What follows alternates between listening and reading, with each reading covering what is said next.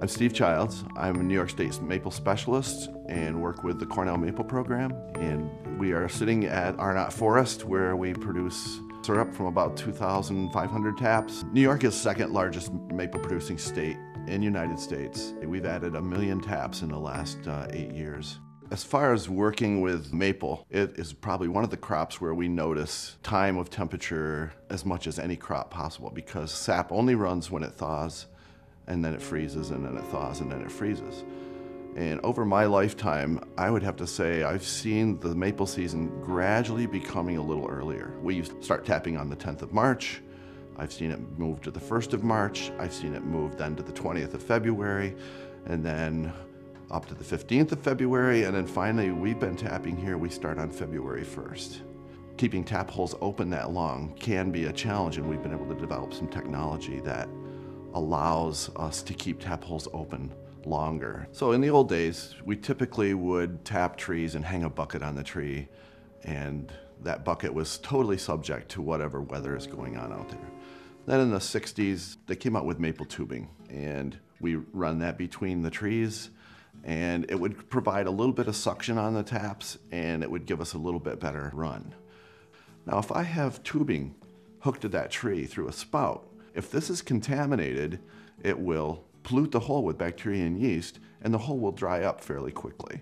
So keeping it sanitary, and that's not easy to do if you're talking about weather events, in that if I get a few runs and then it goes too hot, which we saw in 2012 extremely, if my hole or my tubing is contaminated, that bacteria and yeast just grows like crazy and dries my hole up very fast. We can use what's called a check valve. That check valve has a little ball in there, so the sap won't get pulled back into the hole and contaminate it. Those work really well at lengthening the season and keeping the hole clean and keep it from drying. So that's one of the things that has been very helpful. Vacuum systems have become much more prominent, mainly because they allow sap to run at a colder temperature, and you start getting runs before you would have without it. And you can double or triple sap yield with a good vacuum system. And that overcomes some of the issues of weather that we run into with maple. Always nervous about big weather events, both rain and drought, because they affect the health of trees significantly. You think a tree will do fine in the woods, but years after severe drought, you'll start to see death in the tops of the trees. You'll see dead branches up there. After years of severe wetness, you'll also see impacts on tree health.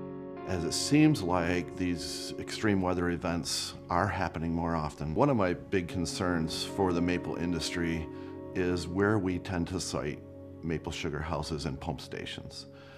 The nature of sap is that we want it to go through our tubing system and go downhill to the lowest point to catch all the maples, and that's either where we pump it from there to a sugar house or we have the sugar house placed there. That also is the most likely point in your woods to flood. So we're sitting here at the Arnott Forest, which is the perfect example of where I would not site a sugar house. We are right next to a creek, and we are pinched by very steep hills on both sides.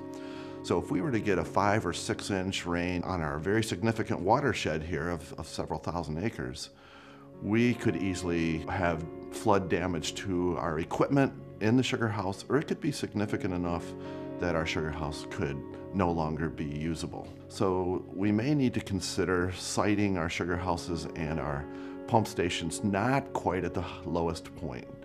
And one of the advantages we have there is with vacuum, we can actually pick sap up and pull it into a little bit higher place for those things. So if there's a site, make sure that you check what would happen in that site should we get 4 or 5 inches of rain, or even possibly more.